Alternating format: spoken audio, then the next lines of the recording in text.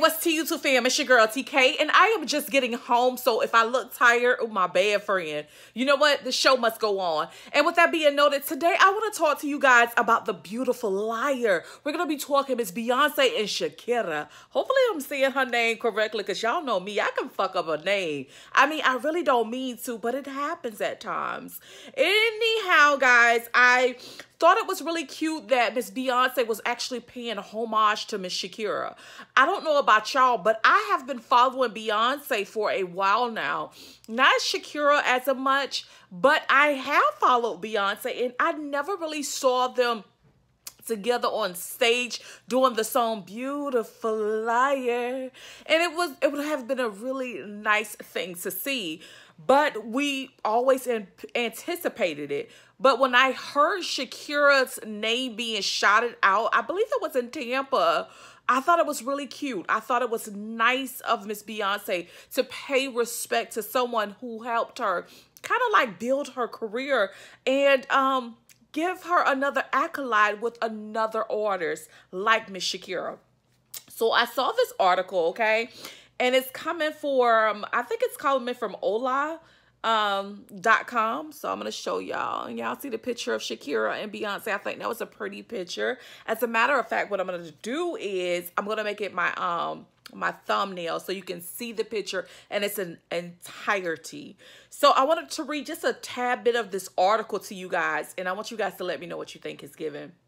It says here that Beyoncé surprised fans during her recent concert in Tampa. The iconic singer took the stage for another of her incredible performances as she continued her fan favorite Renaissance World Tour, giving an unexpected shout out to one of her friends in the entertainment business and previous music collaborators. The musician was seemingly reminded of SHAKIRA in the middle of her Love on Top performance. Beyoncé said the name of the Colombian singer twice in the same way Wyclef says at the beginning of their song, Hips Don't Lie, SHAKIRA, SHAKIRA. Beyoncé said, making the audience go crazy. So I'm assuming the audience was super excited when they heard Beyoncé actually, you know, give SHAKIRA her recognition. Really cool, right? I think so. Anyhow, it goes on to say that fans of both singers took to social media to share some of the best moments of their friendship throughout the years, beginning with the first time Beyoncé met SHAKIRA with Destiny's Child back in 2002. When the Colombian star went to their concert, SHAKIRA came to our concert, Beyoncé said in an interview at the time. So even when they were younger, guess what? SHAKIRA was already hanging out, going to their concerts, and just trying to be down. So it's really cool to see that they came a long way. Their friendship, it's a long time. Anyhow, she goes on to say, and when I say she, I'm talking Beyoncé. She goes on to say, I love SHAKIRA. I think she's so talented, such a beautiful woman, inside and outside. More importantly, inside, she said in 2006, when asked about their song and music video for Beautiful Liar. It was so effortless working with her, and we were fans. I'm a huge fan. I haven't belly danced, so I'm watching her. She's teaching me and I'm teaching her. We just had a great time.